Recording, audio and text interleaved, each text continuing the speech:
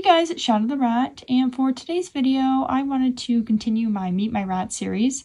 And for today's video, I'm going to be focusing on my rat, French Fry. So French Fry was a dwarf rat that I got back at the beginning of 2023, which is the year that I'm recording this. And she was one of 3 senior rats I adopted from someone who unfortunately developed some chronic health issues, which were just making it impossible to care for her rats. So she had to find a new home for them, and because she posted on a local rat group called the Rat Enthusiast of Virginia, it's a Facebook group dedicated to, well, rat lovers in Virginia.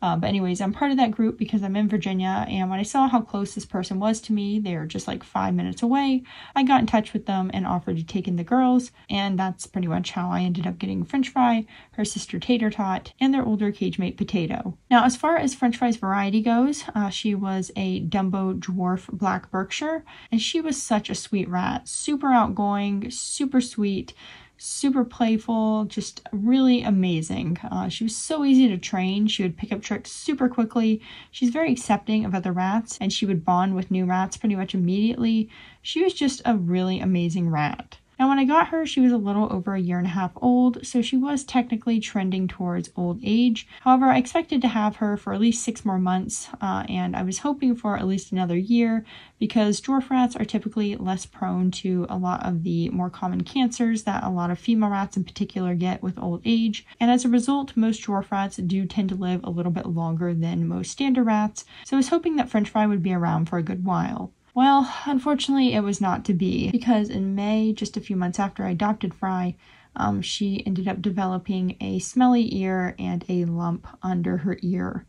And unfortunately, this was an indication of a Zimbel's gland tumor, which is a terminal type of facial tumor that rats can sometimes develop.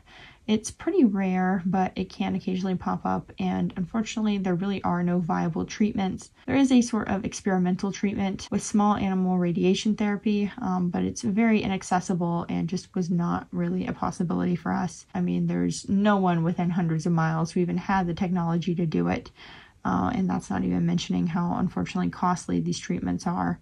So because of that, and also because of how fast these tumors progress, after a few weeks of palliative care, I unfortunately had to put Miss French Fry down.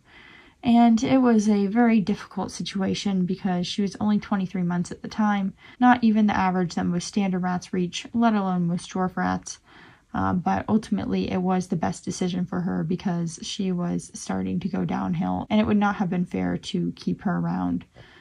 So I had her humanely euthanized at the end of that month. Anyways, despite French Fry's story unfortunately being a little bit sad because she didn't have the long lifespan I wanted for her, she did still live a pretty good life, and I know she lived a good life with her prior owner, and in the few months that I had her, she was definitely a very happy and bouncy and sociable rat, so I feel like she lived a very good life. And yeah, French Fry was just a really incredible rat. Unlike her sister Tater Tot, she didn't suffer from obesity or anything like that.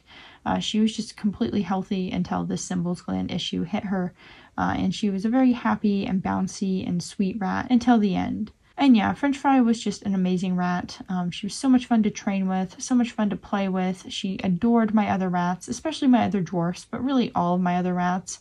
And she was just a really amazing rat. And I feel very lucky that I got to have her, even if it was only for a short while. So yeah, that's pretty much French Fry's story. French Fry really was an amazing rat. And while I will always wish that I got to have her longer, I'm very grateful for the time that I did have with her. Anyways, that's it for this video. I hope you guys enjoyed getting to meet Miss French Fry, and I will see you guys next time. Bye!